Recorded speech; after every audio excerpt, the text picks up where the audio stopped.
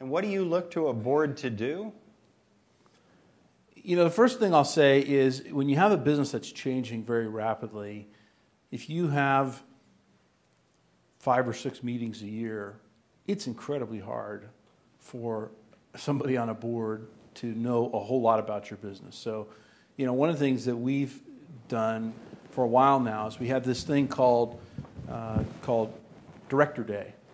And we require each director we give them a list of areas in the business, and they get to select their first, second, third choice. They're required every year to go into the business, into one part of the business for a whole day and learn everything there is to know about that. We're not there. We're not, you know, kind of watching them or anything. And then they're supposed to, they have to come back to the board meeting and report what they learned. And I found that increases their knowledge and understanding of actually what the company does tremendously. Because, you know, somebody comes in, presents for an hour, here's what we're doing in China. Okay, fine. You know, how much of that did you really capture?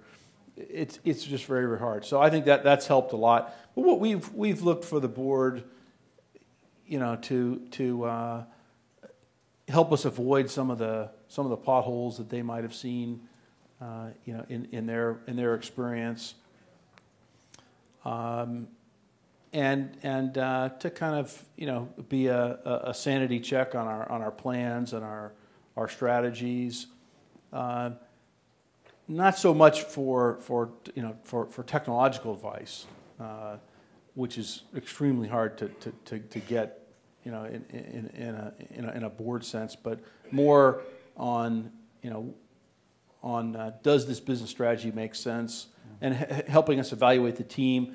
We have a pretty well established process in Dell now where we evaluate our leaders and the development capacity, and we go through that with our board as well for all of our senior leaders, so they kind of see how our leaders are developing.